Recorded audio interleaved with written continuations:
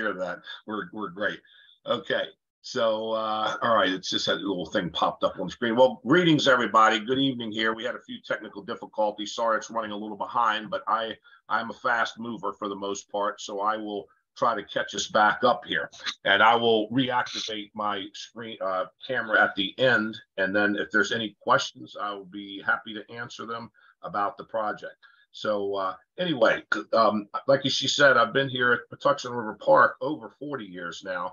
And it really is one of the wondrous places in the state of Maryland. If many of you may have been here, but if you haven't been here to Jug Bay, Patuxent River Park, there's two Jug Bays, by the way. There's Jug Bay Wetland Sanctuary on Anne Arundel side, and on the Prince George's side is our park, Patuxent River Park, and it's called Jug Bay Natural Area.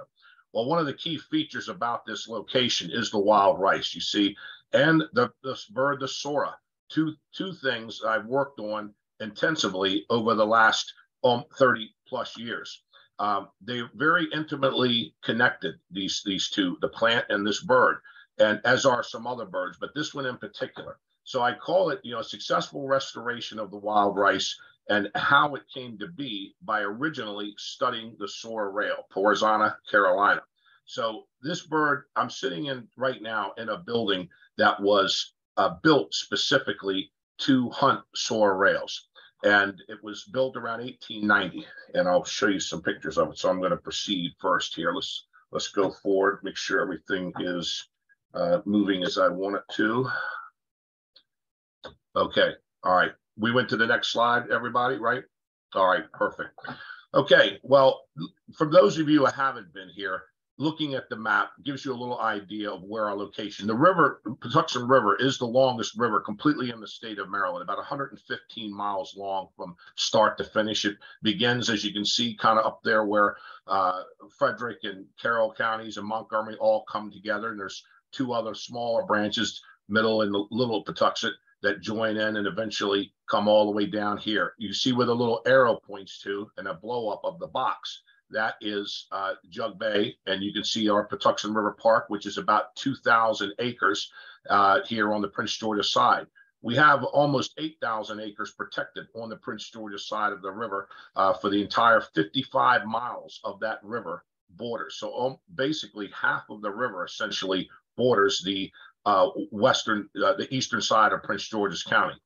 So the wild rice, as you can see in these pictures, these are the largest freshwater tidal wetlands in the state. It's extremely diverse. There's just no other place quite like it with the amount of plant diversity.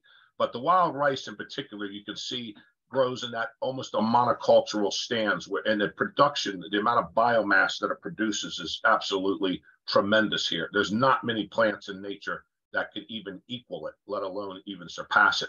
Here's a little bit closer view to show you as our park in this upper portion is 2,000 acres. Then there's the Merkle Wildlife Sanctuary right adjacent to us, bordered by Mattaponi Creek. That gives us here 3,500 acres continuous, over 5 miles of shoreline protected between our organization, Maryland National Capital Park and Planning Commission, and Maryland Department of Natural Resources. So right now there's thousands of geese flying by outside the building here in the dark. I can hear them. Many of them are beginning to migrate, and I've heard more tonight than I've heard at any recent time. So I think some of them are moving out of here with this south wind and these warm temperatures, very unusually early. So here you can see we're also a National Estuarine Research Reserve under NOAA. And you can see that outline in green. So we have the Park and Planning Commission, NOAA, and Maryland DNR all teamed together to create this reserve system, which is really unique. Only one of 30 places in the entire country have this designation. And because of its unique features, the wild rice, the large population of birds, and the diversity of this freshwater wetland, that's why it qualified for this. And every year they've been supporting quite a bit of the work that I do here, either through the rails or other bird research, and particularly the wild rice restoration. So one of the great things about Jug Bay is that the salinity generally is less than 0.1 part per thousand on average. So it's barely detectable, the salinity, but yet there is some here. But if you go down to the bay, it's 15 parts per thousand. So it's many times higher salinity. But I have seen ours increase during a drought year all the way up to about 3, maybe even close to 4 parts per thousand, which is astronomical. That's 40 times what it normally would be. But that does happen where we've had barnacles here, but that's because of droughts and because we are tidal. The tidal action will bring in salinity from the lower part of the river, even though Jug Bay, as you see in the middle of this picture, that wide natural opening, that is 45 miles from the Chesapeake Bay going south. Here you're looking at some of the main major wetlands. There's an old railroad bed I'm highlighting down the middle of the picture. That was built, the Chesapeake Beach Railroad in 1895, that crossed the river and went from Seat Pleasant, Maryland, out to Chesapeake Beach to get away for the weekends. Here's Western Branch, a large major tributary into the main channel of the river. When you're looking here from north toward Route 4 bridge across, as you're looking south toward Jug Bay, you see all the light green areas I'm kind of highlighting along the edges. This is at the peak of the wild rice bloom. This is one of those characteristics that make this area so special, that it is unique in the state because these are the largest freshwater tidal marshes containing the most wild rice that occurs in the state of Maryland. It has declined tremendously, and I'll get into that here shortly. As you go up north of those marshes, about 3 miles, the forest suddenly takes over for open marsh wetlands. You become a more flooded floodplain forest that occasionally will fill in, but it once was wide open marshes, some of them another 10 to 15 miles north of here. And so that's how much it's sedimented in over the last 4 centuries. Here you can see just some other aerials and some ground views I've taken. The diversity and the beauty of this area, I can't tell you how many countless sunrises and sunsets I've spent out on this river. You can see some skies and colors that just don't even appear natural or even real. They're so incredible, but these are truly what they look like, unretouched photos. You see the one to the top left, that is the open area on a high tide. That's looks like I think it's in the early spring or late. Yeah, look at the vegetation. Things haven't greened up yet, but that's our area. My office is right. I'm coming to you from right over here on the left side of this picture. Over 315 species of birds, and still counting, still adding. I just revised the list. It's one of the highest lists for any one area to go and see in Maryland, in a particular park. These beautiful foggy, misty mornings, you'll come out here in the fall when the temperatures are beginning to fall off in the morning, the water's warm, creates these beautiful fog shrouded mornings, and you'll see the wild rice silhouetted against that early sun just poking through the heavy fog clouds.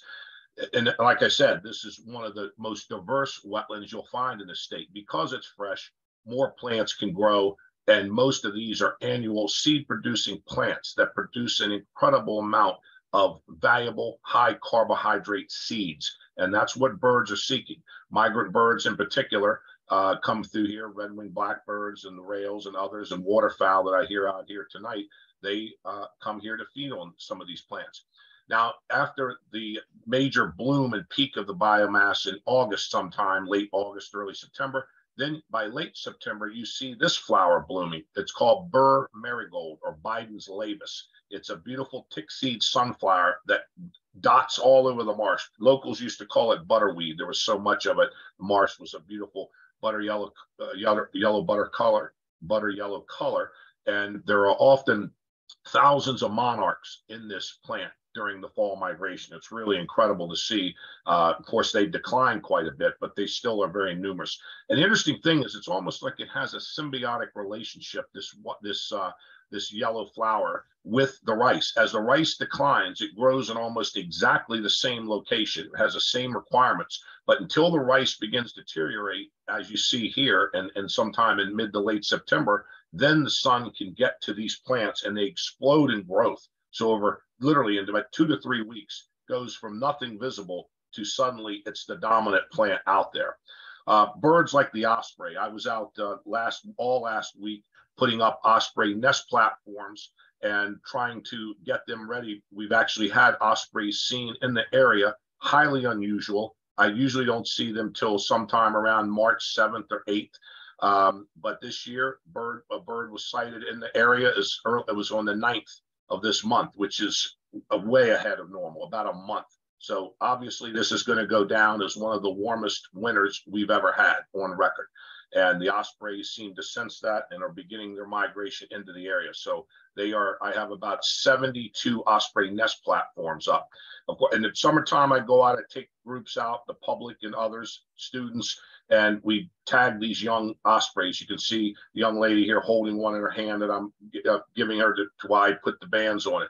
One in the nest and an adult over here, you see. And the bands help me track them. I've had some last as long as 22 to 23 years out here. The record for North America is about 28 years. So any osprey over 8 to 10 has already beaten odds to go beyond that. So here you see the great, also wood ducks. The wood duck is really one of my favorite birds to work with. We have about 150 boxes out here. We usually hatch in a good year as many as 1,000 ducklings out of our boxes spread out over about 15 to 16 miles of the river. So their scientific name, Aix sponsa, Latin, translates to waterbird and wedding dress. So they really have that beautiful nuptial plumage, and it's typically the only duck you would find here. Hence the name summer duck that many people call them. A lot of the old timers that were here that used to hunt them, that's what they call them, because you didn't see other ducks here. Here you see a nest box down the bottom right corner with the female. Only the female goes in these boxes. The male never goes in. He will stand by while she investigates the cavity, and eventually she'll lay up to 15 eggs in that box. Some of the other unusual birds in the top left over here is a least bittern, which is we're part of the Maryland IBA, or important bird area, under Audubon. And that is a species of concern in Maryland, the smallest of the heron family. You can see the size of it right sitting on the cattail.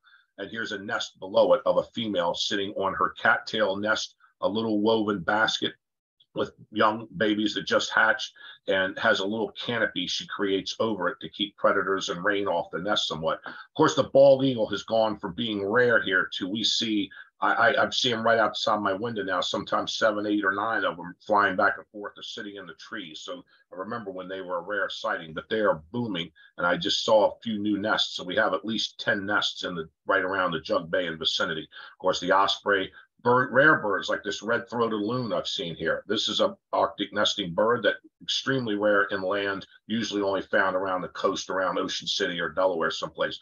Great blue heron is kind of a symbol of the park. It's on it's on our main gate. It's been on our business cards. But the great blue herons nest, the largest of our herons, and they breed in large colonies. I've seen up to 150 nests in some of the colonies here on the Patuxent River. Great egrets, they don't really breed here yet, but every year I've noticed more and more of these coming in. So many herons are booming, here. Let's see here. I keep getting some little pop-up captions here that are at the top of my screen. It says, somebody has closed caption on there, I guess, but I think most people are in now. It's been asking me to admit other people, but I'll keep going. Here's a Virginia rail, one of the other species that is a very important part of the wetlands here, but not near as much as this one, the Sora. You saw the Virginia rail has a long beak made for picking up invertebrates and probing for worms in the mud. The Sora has a small, short bill, which acts as a tweezer, which is more ideal for picking up small seeds like the wild rice and smartleaf weeds or polygonums. Their scientific name, you see, Porzana carolina. They're often referred to as the Carolina rail. That's probably one of the first places it was described centuries ago by early naturalists in this country. It's the most abundant of the North American rails at about 9 species that regularly occur here, but it has the longest migrations known of any of them. Some of them going all the way from Canada, even the Northwest Territories, almost to Alaska, all the way, some of them as far as Peru, which is really amazing, in South America. So many of them winter in there. So the Sora and the Canada goose, Branta canadensis, these two birds combined with this bird, the red-winged blackbird, one of the most common birds in North America. These three together the wild rice is very important to them, but at the same time, they all have differing impacts, some of it quite great in terms of the Canada goose and the red-winged blackbird, which comes in here in the millions during the fall migration. They used to even hunt those, and you've heard of blackbird, 4 and 20 blackbirds baked in a pie. That's what they were talking about usually, is a red-wing. they were eaten, because they eat this wild rice. The wild rice is such a good plant, high carbohydrate seeds that these birds are seeking out to complete their long distance migrations. And here's a shot I took about 30 years ago. This was a slide that I scanned in. This really encompassed what the wild rice means to the river. As far as your eye can see down along this edge is a bright green glow. And these are the flowers at the peak of bloom sometime in early August, usually around August 8th. It hits its peak of the bloom. So if you come here ever to see it, go kayaking and get out here and see this, because this is one of the spectacles to me of nature, to see this. And here it is right here in Prince George's County and Anne Arundel counties. You can see the largest stand of wild rice in the state. And it really, people used to call it wild oats and other names, but there's nothing like this rice in terms of energy. Let me go a little bit further. So each of those seeds in the hand here are little power packs I describe of nutrients. Many micro and macronutrients are found in each of those seeds. The wild rice can produce, that this is one of the amazing things, over 40 million seeds per acre, weighing over a ton. So 1 acre of this rice is producing easily a ton of seed. So imagine 100 acres of it is, you're talking easily 100 tons or more of seed produced for birds and other animals to eat it. Here, as you can see, the seeds, they generally have about 600 or so on each panicle or seed head. It was so important to the Native Americans here. Some of these local Patuxent Indians, they spoke Algonquin, and they called it menomin. Our scientific name for it is Zizania aquatica. And it's not really a rice, but it is not a true rice, like oryza, the rice that most of the world eats. It's not. It's an aquatic grass that produces a rice-like seed. But their name, menomin, translates to the harvesting berry. And it was even though it's not a berry, there's other loose translations of it, but that's one of the main ones. But they considered it a gift from the Great Spirit. And it was a big part of, especially of Great Lakes Indian tribes there. This was a very, very important plant and still is today. It's sacred to them. And you see this bird here in the middle. This is a Sora. Here's one walking over here on the mudflat looking for seeds. And right here, you see one that I had dissected, a bird that had died. And inside of it is absolutely loaded with brown and yellowish fat. And this is literally like looking at the inside of a gas tank. This is their gasoline, essentially. If you converted that to kilocalories, there'd be enough fat there, probably a bird that could fly possibly 2,000 to 3,000 miles just on that fat. If it was a human, you'd say, oh, this person's going to die of heart disease. But this bird has put this on in a matter of weeks, feeding on the rice here. It's really an incredible thing. So the wild rice, just to show you some of the varieties found throughout eastern here in North America, you can see there's 4 varieties throughout North America. Zizania palustris is the one you buy in the store that's from the Great Lakes region. That's northern wild rice. Ours is Zizania aquatica. There's a couple varieties of it. And then there's a Texana, Zizania texana, that only grows down here in one area in Texas. But it grows, you can see, in great abundance of the Zizania aquatica all along this east coast, all the way down to the Gulf Coast. And because the birds nest up in some of these northern marshes, this is a really important plant to them as they're making this trip going south. So as I said, the wild rice grows in very monocultural stands where it's absolutely so dense that you literally could stand there 5 feet away from me in it and I couldn't see you. Its height sometimes is 10, 12, I've measured it as high as 13 feet. It's the amount of nutrient that this plant takes up. I cannot estimate or tell you in any way, shape, or form that this is one of the most important values of the plant. It absorbs nutrients like nitrogen and phosphorus from the water that would otherwise cause algal blooms and uptakes it. And the plant will grow at its peak during midsummer as much as 2 inches or so a day. And reaching these heights of 13 feet. It's a tremendous amount of nitrogen. It's helping to keep the water quality good. Here's an example showing you up to sometimes 600 stems we've counted in 1 square meter. I mean, the one plant can branch into multiple tillers, they're called, but it's unbelievable how dense this plant can be. So these redwings arrive here. You start to see them coming. They're nesting here all year, but they're just scattered through the marsh. By late summer, they're arriving in the thousands and then hundreds of thousands and even millions. And they come here and feed on this rice. They've been doing it for thousands of years, maybe longer, to coming here, as long as the rice has been part of this ecosystem, which goes back probably till at least the last ice age, 10, 11,000 years ago, and then these wetlands form. But many birds, like this waterfowl, blue-winged teal in particular, come here. The green-winged teal, they're the smaller of our ducks, but that they love wild rice, and they flock in here. Sometimes you'll see 1,000 to 2,000 of them out here. And of course, the Sora, one of my favorites. And because I was telling you, sitting here in this building, it really intrigued me for years of being here and about the history in this old gun club. I always think about if the walls could only talk, and many famous people from DC and other power brokers have been here. So the Sora, you can see the range of them. If you look at this map I have here, the range goes all the way up to, it says Alaska line, but they actually now are in Alaska breeding, maybe because it's getting milder. But you can see they nest just north of Maryland, in Pennsylvania north. They're not as numerous there. Maryland is really the migration state. They rarely winter here, but it's becoming more frequent with these mild winters that we're seeing sightings of them in the Maryland, Virginia area during winter, when they should be down here in the lower Gulf Coast. Florida is a big wintering area. Here's Bermuda out in the ocean. Bermuda, I even have a tracking tower set up out there 600 miles from the coast of North Carolina, not only for the Soras, but for other species that use the special tracking system we're using. I'll talk more about it. But their migration is closely tied to that wild rice maturation. They kind of time it out. So that the Algonquin term, the Indians here in this area use this term manu manikashin, which means the one who shows where the rice is ripe for harvesting.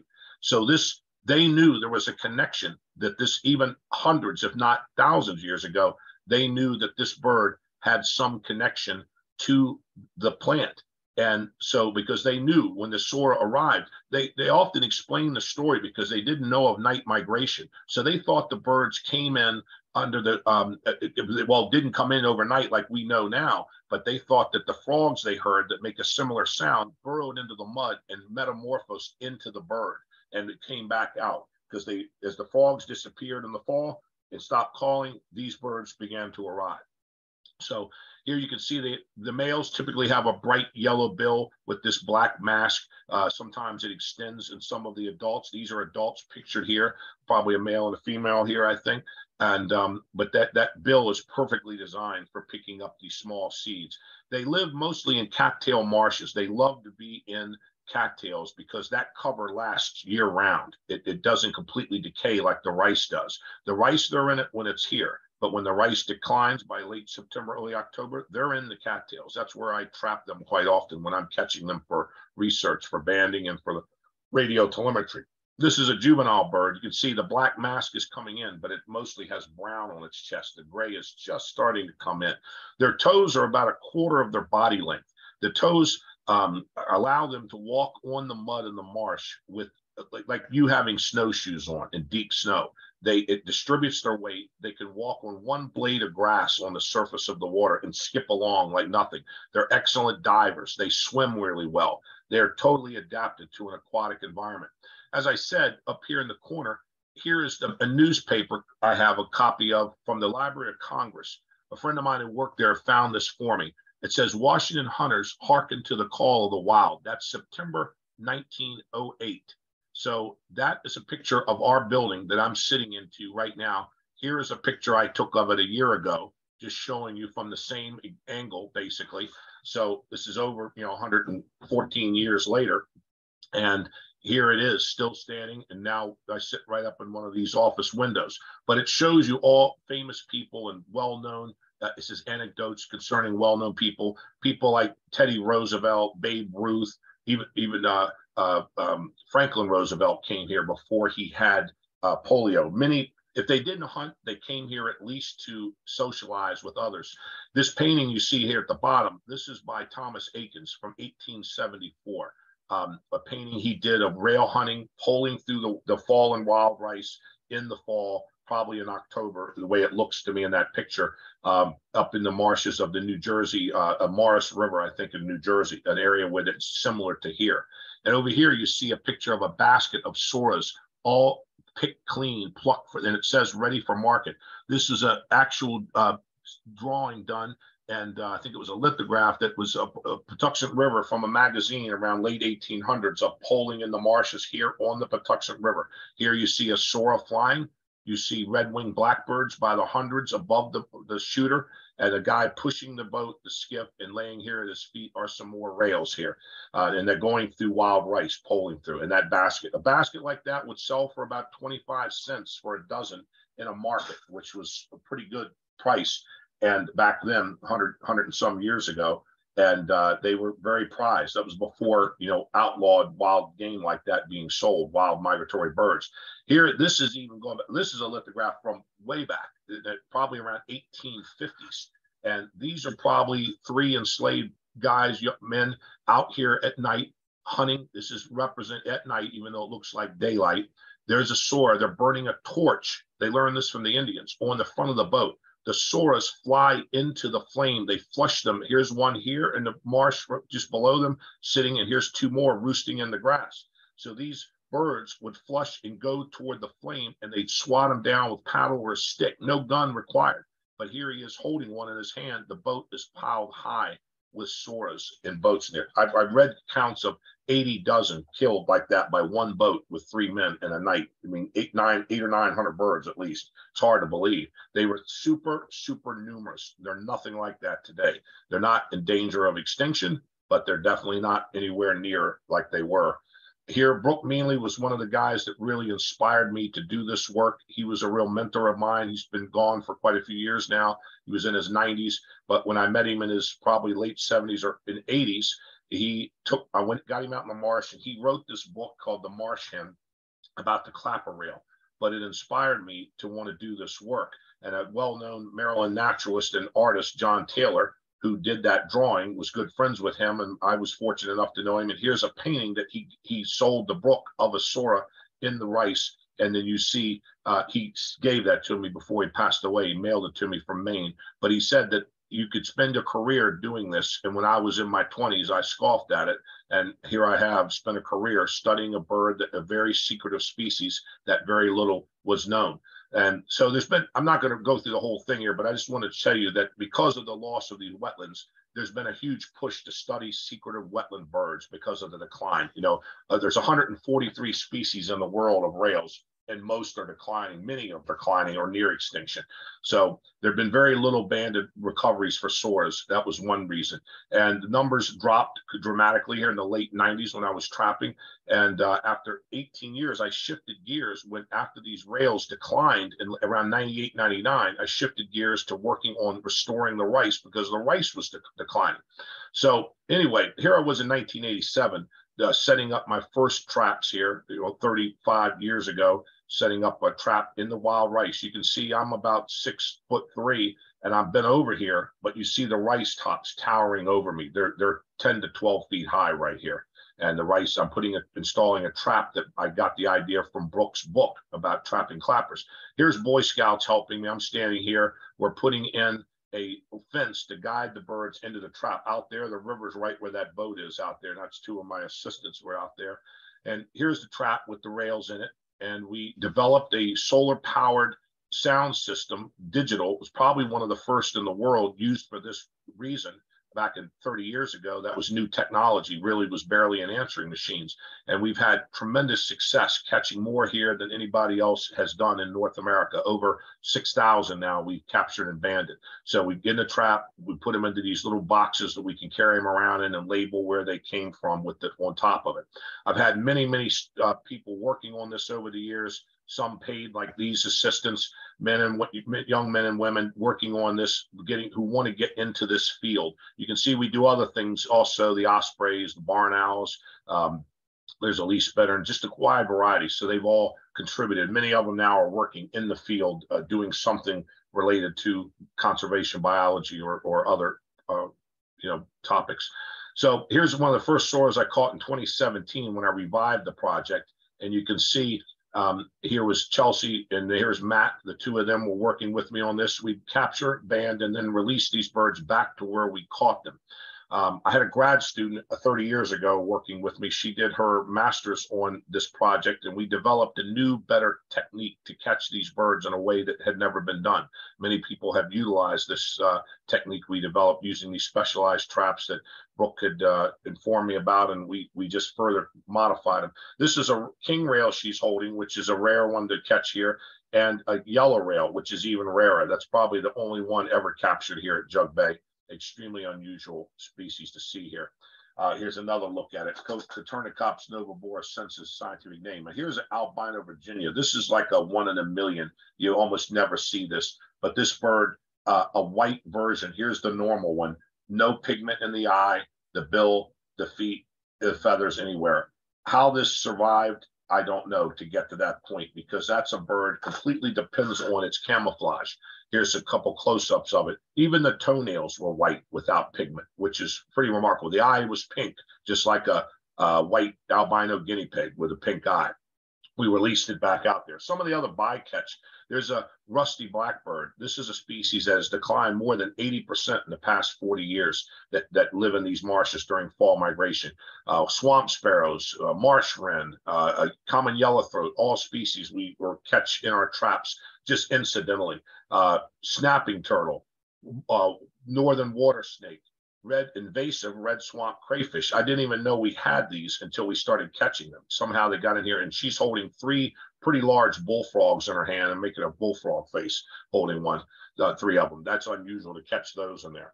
We also do a lot of education programs where we take, was a kids' day in the country years ago out here at Jug Bay Wetland Sanctuary, and I did some demonstrations of Soras, showing them Virginia rail. And G. Michael Haramis. Mike Haramis worked with me. He was a USGS biologist at the Patuxent River Wildlife Research Center. He and I teamed up to really do some innovative wildlife tracking using radio telemetry. Here you can see a bird. There's the antenna trailing behind it. Here you can see an X-ray I have of one. There's the band on its leg. The transmitter's attached using an elastic thread that we found that worked great. And here I have a Yagi antenna that I could track them from the air in the marshes. And many of the birds flew from here in Maryland the first night down to here near Charleston in these massive wetlands you see pictured here. This is a typical flight. About 400 to 500 miles in one night is not unusual. Some of them actually made it to Florida and even as far as the Bahamas in one night. We used a new sophisticated system that we didn't have then, but when I restarted it in 2017, after laying off for 17 years, when the rice had come back, this is why I decided to join this system called MODIS, and this is a sensor gnome, and it uses newer technology. These little flower-shaped things you see shows each one petal represents a antenna in the direction it's pointing and the range of it. So there's a network of them now all the way down from Canada, and you can see the growth of the network from 2017 to 2020. It's grown a lot. It's really filled in. If you go to 2023, which I haven't had a chance to add yet, it's really expanded. But everybody can pick up other people's birds on the same frequency. They each have a digital code that separates them out. So it consists of a little array of Yagi antennas. There's 2 different types. Here's 2 different frequencies. Solar panel, this one's at acetate, and the system is inside this box to protect it from the weather. And that's what it would look like inside their small Raspberry Pi computer and radio called Fun Cubes. These Fun Cube dongles are designed to pick up everything from satellite to the telemetry signals from them. I've had various power companies like Southern Maryland Electric Co-op. They helped us set this one up down at Newtown Next State Park to help us track them from here down 40 miles south. That would show me that the birds were leaving from Maryland into Virginia and continuing their migration. Here you see the elastic thread on one of the transmitters and how the size of it, it weighs about 1.5 grams. So they could eat more than this. And a dime, for example, weighs 2.2 grams. So this is less than a dime. It's very light and they hardly know it. We would test them inside and the bird would walk around. We'd see how they behaved. The behavior was good. Then that's what we would take them back and release them where we found them. So here you can see these are just a number of tracks that came down here to Florida and Georgia and South Carolina. Some went toward the coast, depending on the winds. They usually leave on a northwest wind. You can compare this to only 15 band returns from the time about 9,000 Soras had been banded. And we did about 6,000 of those here of the whole North America. That's all of the entire continent and over 60 years. So we've learned more in the last 5 years about their migration. There's one that went to the Bahamas. You can see that long track. It made that over open ocean nonstop and continued flying probably to Cuba or even South America. The winds were perfect. So now turning back, that's where we are. I haven't held another whole presentation about the Sora thing in more detail. I don't want to go into that because I want to show you that how the Canada goose, Branta canadensis, and these are resident Canada geese. These, I'm not talking about the wild birds, have greatly impacted the wild rice here over the last 40 years since I've been here. So we ended up doing some studies. When the wild rice disappeared at the time the rail population crashed around 1999, 2000, we noticed there was far less of the rice. And if you look here, you can see these resident geese, how this area is pockmarked and bare. There's no rice. Back here in the back, they haven't gotten to it. It's nice and green and thick. Here, they've eaten all the dense plants out of here. Here's later on the plants, as they get bigger, they cut the tops off. And this greatly impacts the growth cycle of the wild rice. It actually makes it where the plant will not complete its entire seed producing cycle. Because it's an annual, it won't have seeds to replace itself the next year by these resident geese. Now, these resident geese, where did they come from? People let them go. They didn't naturally stay here. All the migrant geese I'm hearing tonight out here, they're migrating north back to Canada, about 1,500 miles north of here in the Hudson Bay, north end of the Hudson Bay. The Ungava Peninsula is where we know from banding studies most of the geese go, the wild birds. These giant Canada geese are native to the Midwestern in US and Canada. They get up to 15 pounds, which is double the size of the Atlantic birds that we have here. Here's their goslings. They're as cute as can be, little golden puff balls here when they hatch out, but they join into these groups like you see here, and they graze. Geese are grazers, just like I call them flying cows, essentially. They will eat an incredible amount of vegetation in a day, a group of 30 or 40. If you have 100 or 500 or 1,000, they are devastating. So Mike and I did a study. We switched gears from the rails to herbivory by resident geese. We did this poster, the loss and recovery of wild rice along the tidal Patuxent River, a National Estuarine Research Reserve site. So we talked about too many geese leads to the decline of the rice. The importance of the wild rice, as I've been talking about, to these birds. It helps them gain the weight and the fat. It's basically like their gasoline. And 2 proactive management actions to restore the rice. One was extensive use of protecting fencing and planting the wild rice seeds that we collected and seedlings that we transplanted and moved behind the fencing. The fencing was tall enough vinyl coated wire to keep the geese out of it and slow down their aggressive attacks on it, and major reduction of the geese by September hunting. Maryland has a hunting season in September specifically for resident geese. There are no wild birds here then. So that's why we do it. And we've had so much success that we've taken out about 7,000 resident geese by allowing the public to hunt them in a very controlled situation. Only 2 weeks of the entire year, 1st of September to the 15th. None before and none beyond it. We know there are no migrant geese here, but if we didn't, these geese would have literally completely obliterated and wiped out wild rice as a species on this river, which is what they were doing. Here's a group I photographed years ago, just showing you. This little island had been constructed in trees.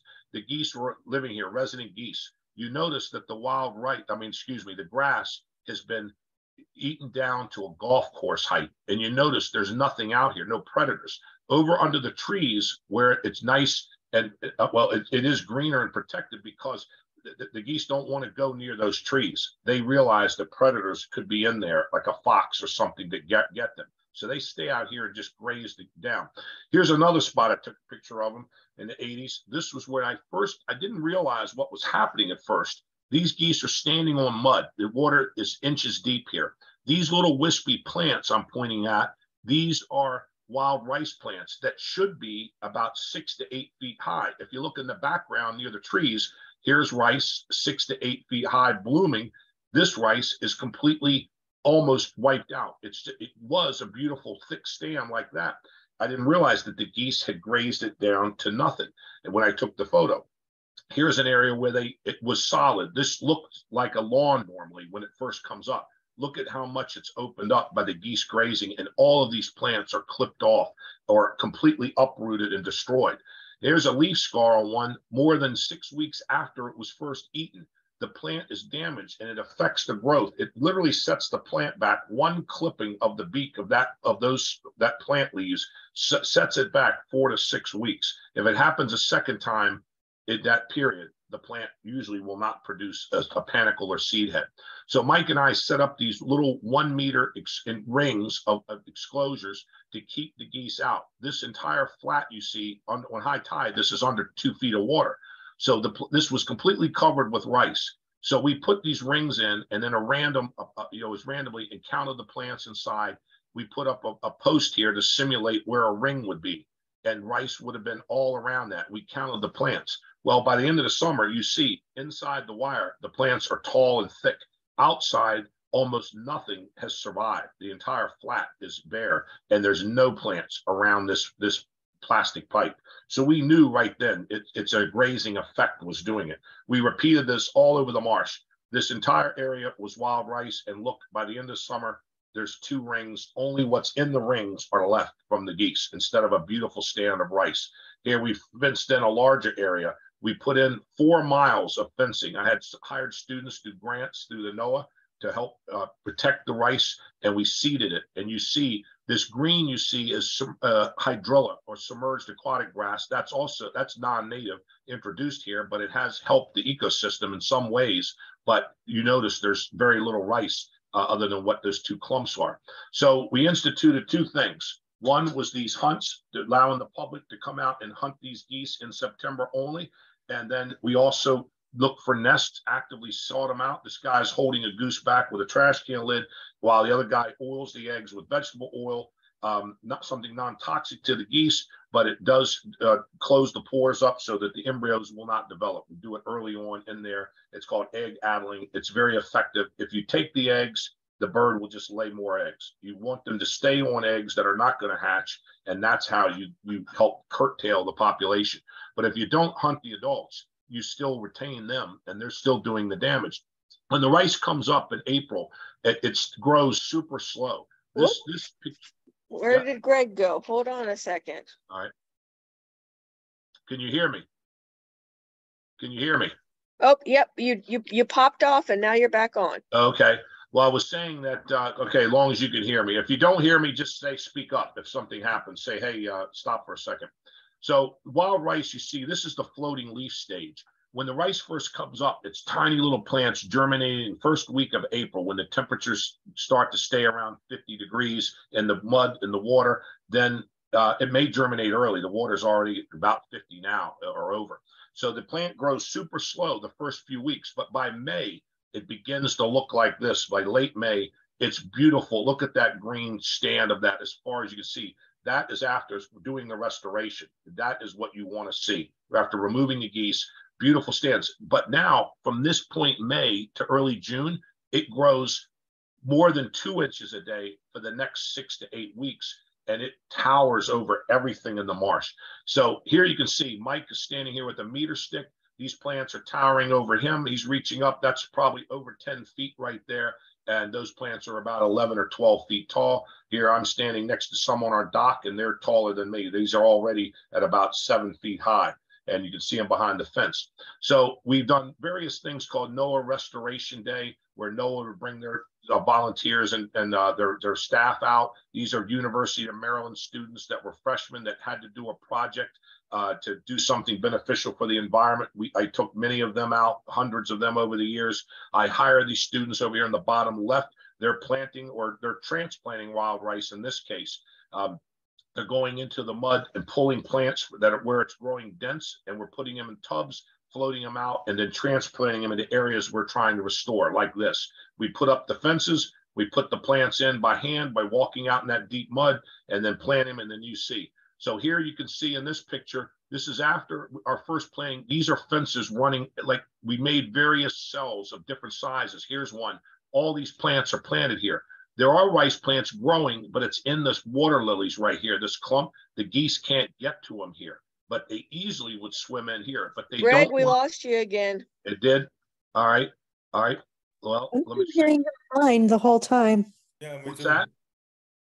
Yeah, Greg, you're fine. You're Greg, fine. Maybe. Okay. we lost you again. Okay.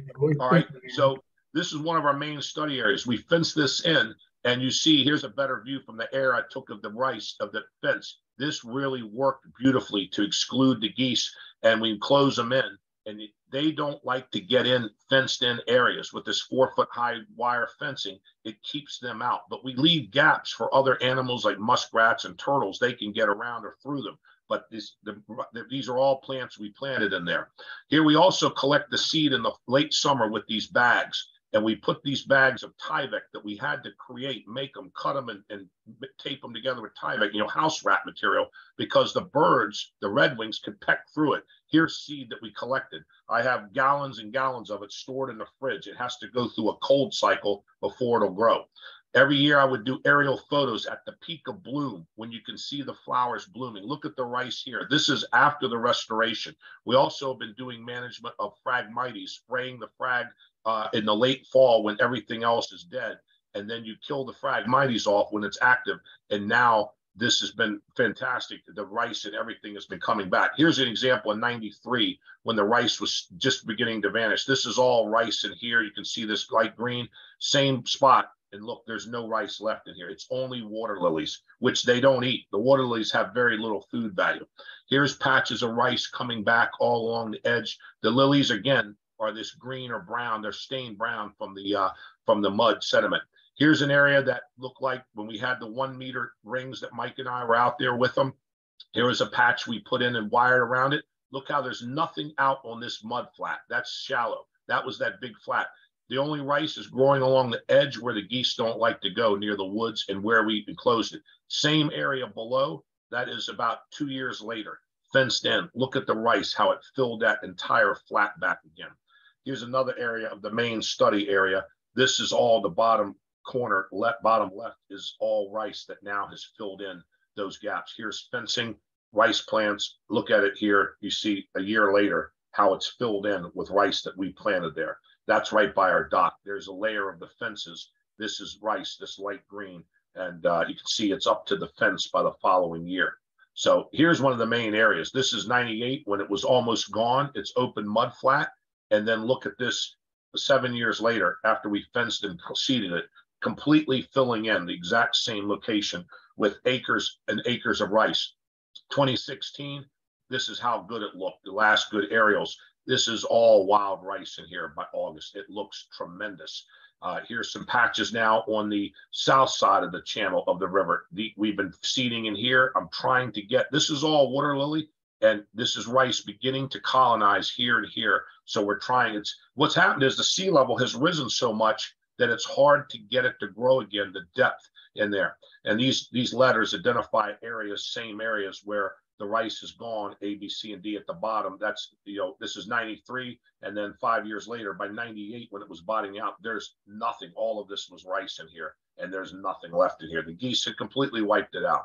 So that's what I'm showing here. So now you see this area, we've gone from about 50 acres up to about 300 acres now, 350 acres of rice. So here's another view of it. It's spectacular from the air. That light green at blooming jumps out at you. This is Jug Bay Wetland Sanctuary over here. Beautiful shot, shows you dark green, all cattails. This is great cover for birds. A lot of them nest here. The Sora's winter. I don't know where Greg went. Are y'all still hearing him? You all still hear me? Yes, we are. Yeah. I'm about finished here. So this is about it. So, and again, so the wild rice has really just beautifully, this has been one of the best restoration projects in the state, and we've gotten a lot of recognition here for it, and the success of it. They don't often work projects like this. There's a aerial survey. We've mapped it out. The red is wild rice. You can see in some of the marshes, you can see here where it is now. That's where it used to be. And then here you see where it has, it's river again. Here's the top of the river. It's 46 miles from where we are at the rice. There's none growing down. Look, it only occurs in about 12 miles, 15 miles of the river. That's it. That's the rice. That's a blow up on the left. That is what I meant to say. So, and then the statistics at the bottom line, we measured in 89, 330 acres. And in 99, 10 years later, the geese have reduced it to 50 acres or less. We think as low as 35 acres. And now you can see how it began to climb. It's now 300. And I think today, when I get it measured again, I'm hoping for new maps. I think there's now going to be about 400 acres. It's increased by probably another 100 acres. So 1976, this is standing outside the building I'm sitting in, wild rice there. You can see covering most of Jug Bay. That's not something you see much, but it is beginning to come back. And this is the oldest color photo I could find of rice in doing some research. This is from the Route 4 bridge taken by an old-time biologist, Fran Euler. And this marsh is full of rice, which it isn't today, but it is beginning to show signs of returning. He'd written on the slide, some early Kodachrome slide. So, and there's where, this is the area I just showed you, highlighted down here on the right half. That's where that picture was taken from the bridge. Looking at this now, there's Phragmites there. There's trees growing there now. There's rice right there right there. That was a few years ago. There's actually quite a bit more now. It is beginning because of we reducing the geese. These are the last major wetlands on the Patuxent River. So, in concluding, how do we maintain the rice for the future? One, when I'm gone, and it's not far away from now, when I retire after being here almost 40 years, I probably will try to get to that point in the next 2-3 years. Monitor and control the geese, maintain fencing as long as needed, continue planting the rice seed in the plants, and use aerial or satellite photography to monitor the abundance. And that's what I'm hoping to do. So there's my email and phone number. If anybody ever has any questions about it and wants to contact me, you can. If you have any questions, I will be happy to answer. But as you can see, the wild rice is really a big part of this ecosystem. And it really is a lesser place without it. And I see people always say, build it and they will come. Putting the rice back in here and restoring it from its all-time low in the late 90s, early 22 years ago, I've seen what the waterfowl and what birds have come back from it. The rails have never recovered from the loss of the rice and probably wetland loss. But like I said, that's another whole story. But that's why I started this study again with some of that new MODIS tracking technology. MODIS, by the way, MOTUS.org is a site if you want to explore and learn about it yourself. But MODIS means in Latin movement. And that's the whole idea. Everything from monarch butterflies to whales and other things can be tracked using this technology, but mainly birds. That's what it is. So any questions, anybody? Anybody would like to ask anything about it?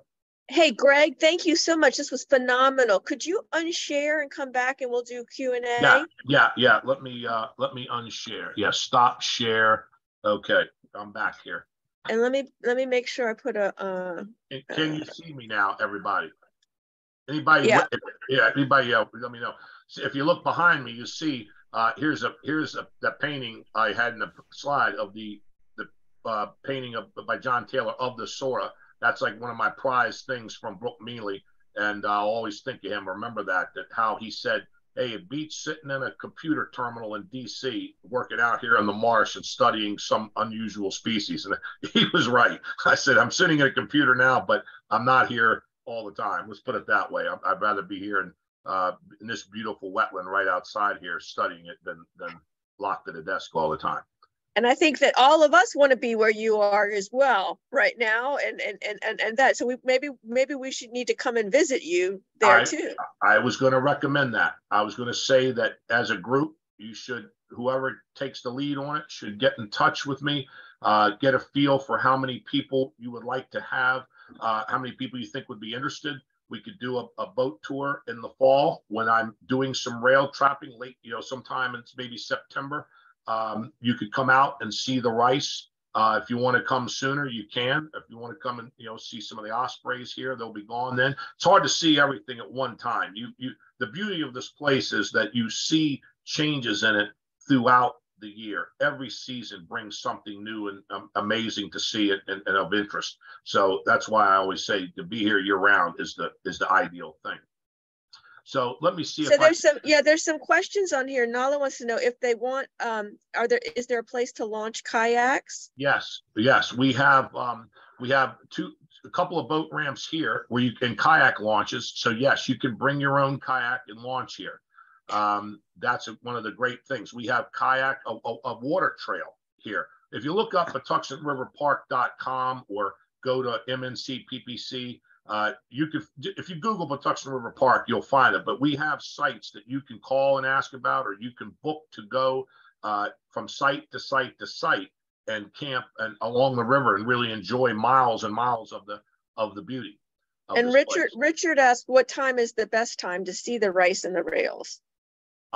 Definitely September, early October. For the rice, the most spectacular time to see it blooming is in August, when the flowers are blooming. To see the rice, see the birds, you need to come usually in September. They come in on the tail end when the rice is ripened and finished blooming. They begin to come in, and that's when I would trap them. I'm going to do some limited trapping just to show people the birds. It's more for that. I'm right now in the process of writing it up. I hired a young lady who's got a master's, who is excellent bird researcher, and we're working on it, teamed with another one of my assistants to get this data all published and out there, because it's really unique. What we have here, some of the information we discovered is new stuff to science in terms of migrating Sora Rails. So. And what is the goal? Jerry asked, is it 300 to 400 acres, or should we keep it going and expand it further? Well, I would love to see it go further, but I think there is a certain limit as how far it can go. But there is room for still improvement. There's no question. There could be more. If we could get it to 500, I would say let's do it. But it's been a long time since it's been at that amount that you could say 500 acres or even more. It had to be a lot more, because they killed them here in the tens of thousands. The birds were just so super abundant. I've got records I've found recently. People have given me some old log books, and I saw where 1,700 soars were shot at one of the 5 clubs here on Jug Bay back in around 1897. So the records go back to like 1897 all the way till about 1960. But most of the action was in the early 1900s, late 1800s. That's when most of the hunting was going on in large numbers. There were no limits on them. I mean, they were kind of like the passenger pigeon. No one believed that would ever go extinct, but it did. And from billions, one of the most abundant birds in history, to nothing. And the Sora probably would have followed them if it wasn't for the fact that it has a super secretive nature and lives in those marshes. They just couldn't get them all. And I think that's one of the great things. Edwin asks about the symbiosis between wild rice and sunflower species. Is this something that has been tested? No, it hasn't. But as I said, it appears to have some sort of symbiotic relationship.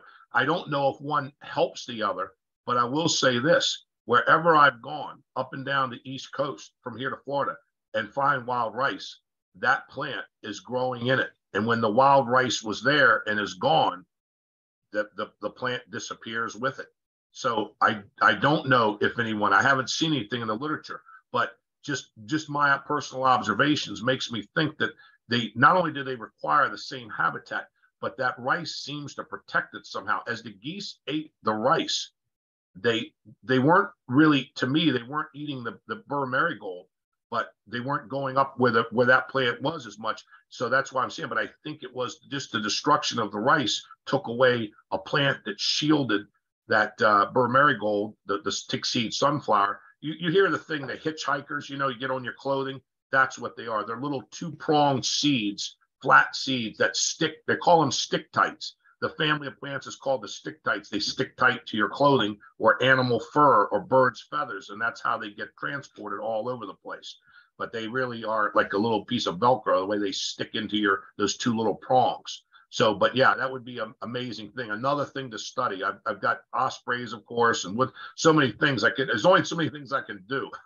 but Thank you, And Rachel. the two questions are kind of similar.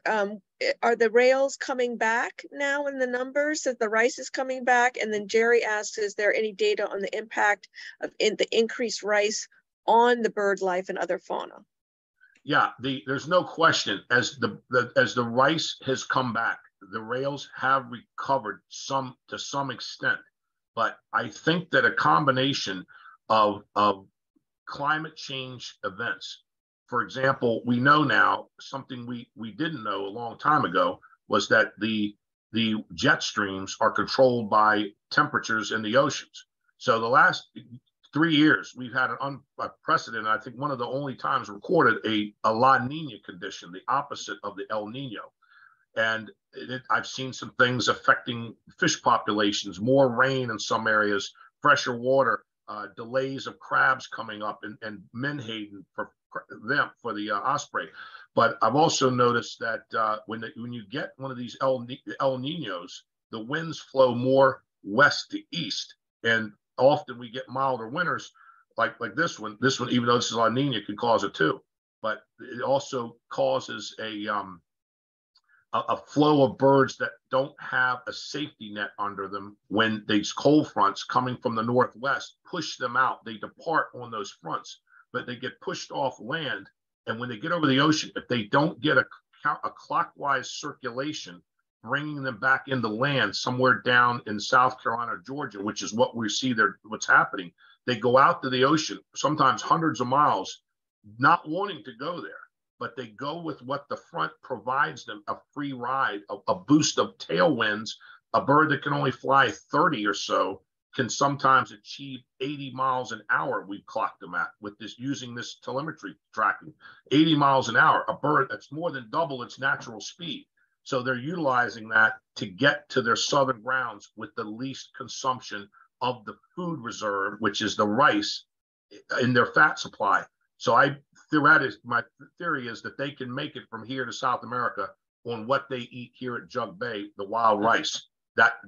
They stay here up to 2 months fattening up on it, and that fills their tank to make it all the way down there. So that's why I've set up a number of these towers and utilizing this. That's why I want to get this published, because it's really some unique things that we have witnessed with this project. Yeah, and so Richard was asking, I mean, you're going to publish for scientific, but he wants you to write a book on this. Yeah, I know. I thought about doing some sort of a monograph like Brooke Meanley did on the king rail, but boy, it's a tremendous amount of work. So I'm breaking this work down. We also did DNA sexing. I got a paper right now we're getting ready to submit for review that just finished. That was the first one we did.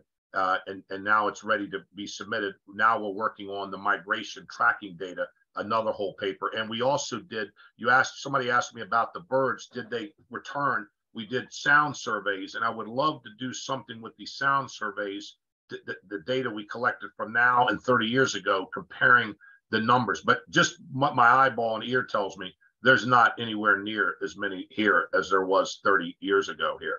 They have not rebounded with the rice, even though waterfowl have rebounded quite a bit here, and we kept the geese in check. The wild geese are out here now. Like I said, I heard thousands of them tonight out here, going by. Some sound like they're migrating. They don't impact the rice because they leave now in March before the rice comes up a month after they're gone, and they don't come back until the rice is already dropped down in the mud, completely done. It's the introduction by humans of those resident geese.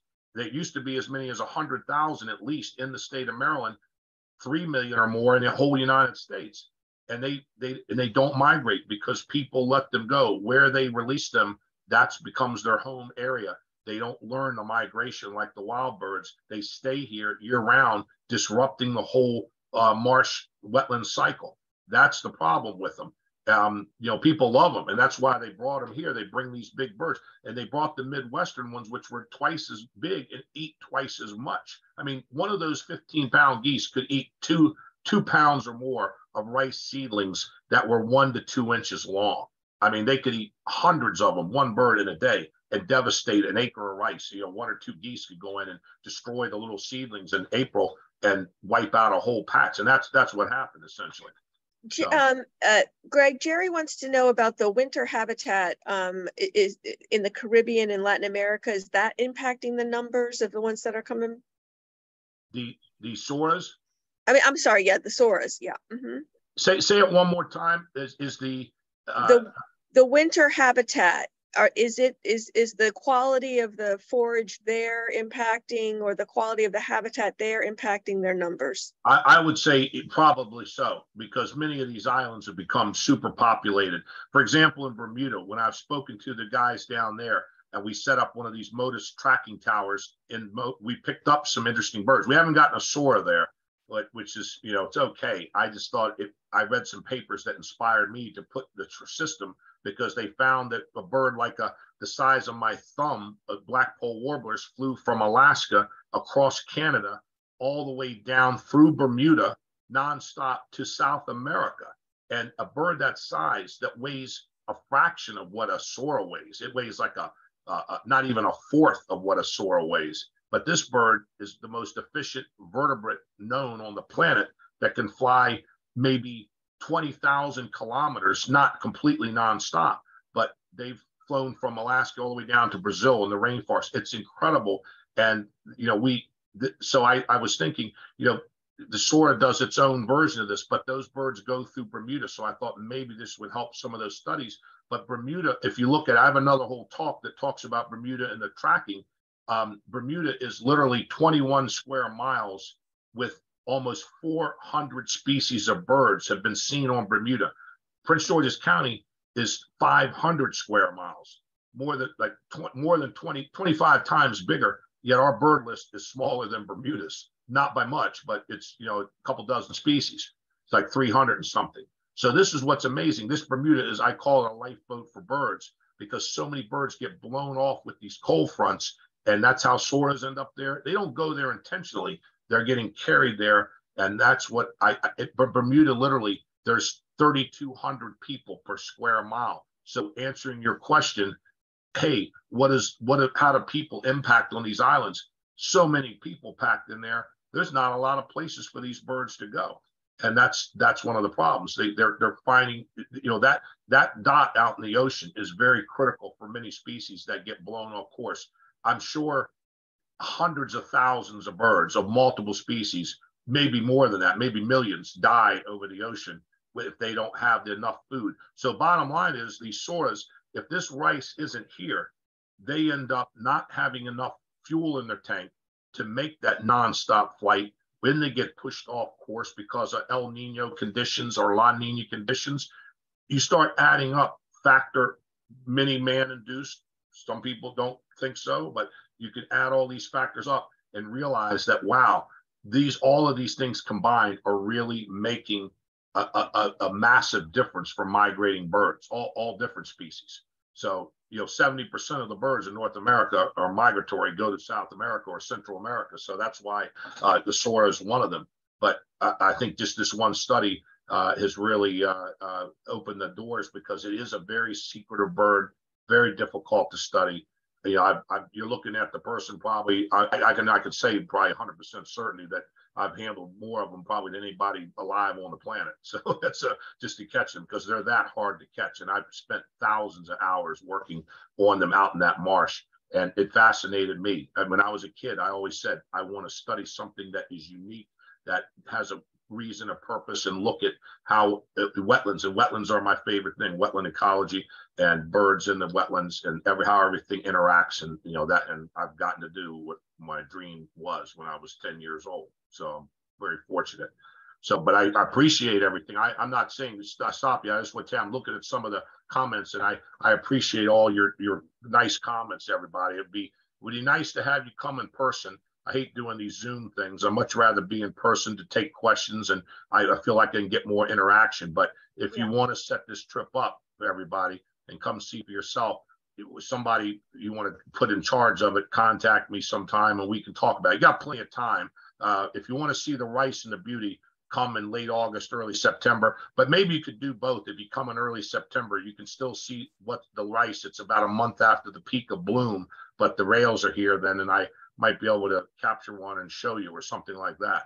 But many people love to see them. Yeah, well, Greg, I think this is the start of a beautiful relationship, and I think that we will be seeing you again because you are a wealth of knowledge and experience that we just only benefit from, and we're gonna come. I'll be contacting you to schedule some times that we can come out there and see all of this beauty in person. Well, I hope so. And again, I'm just glancing over. It's hard for me. I recognize a lot of names and people I see. It'd be hard for me to call them all out, but I just want to tell you, thank you for all your kind comments. And I really appreciate it. And the work means a lot to me. It's been, kind of my life's work. I look at it and say, that's why I want to get this published and get it finished and maybe do something with the osprey data that I have. I have almost, 30, 35. Well, this year will be the anniversary. 40 years ago, this July, I tagged my first osprey, and that's about 6,000 birds later, ospreys that I've handled and tagged and put up many, many osprey nest towers. About 72 I have here now. We started with one in 79, and I kind of took it over as a project from my old supervisor and boss, and now I've added and built it to 3 in 85, and now here we are. 40 years later, almost, there's 70 pairs. I tagged over 100 young ones just here at Jug Bay, another 150 downriver.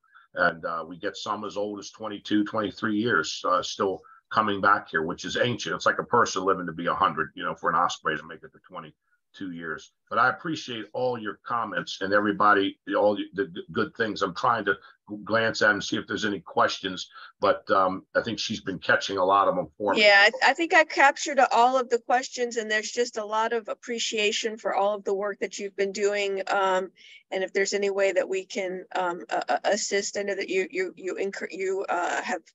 working with schools and they're helping to get kids to grow some of the rice, and so it's a all hands on deck project, and it's just been an amazing ecological restoration success story, and we have so few of those to talk about, and so it's exciting to have one right here in our backyard. So thank you so much for all the work that you've done, and thanks for sharing it with us. And we're going to get out there and enjoy your work. I'll be looking forward to meeting many of you, and I'll certainly answer more questions if anybody wants to call. The number was up there. I guess many of you probably got it if you wanted it, or my email. You can contact me, or I'm happy to talk about it. As you can tell, I enjoy discussing something that I'm passionate about. So hopefully I'll see a lot of you here at some point in the future. Some of you I have seen, I recognize some names, but others certainly I'll be looking forward to seeing you come and see it for yourself, because if you haven't, you've been missing out. I'll say that. Yeah. Well, everybody, thank you for coming, and thank you, Greg. Next week, I believe we're learning about amphibian the limb regeneration of amphibians and some worms from a researcher scientist down at in St. Mary's. So I hope that you'll join us for that next week. And everybody stay well, stay curious, and stay outside. Bye-bye. Bye. Bye. Thank you again. I appreciate everybody turning out and the good comments. Thank you. I'll see you soon, I hope, sometime this year. Yep. You can bet on it. Yeah. I'll look for your call then. Okay. Okay. Right. But good night. Thank you. Good night. All right.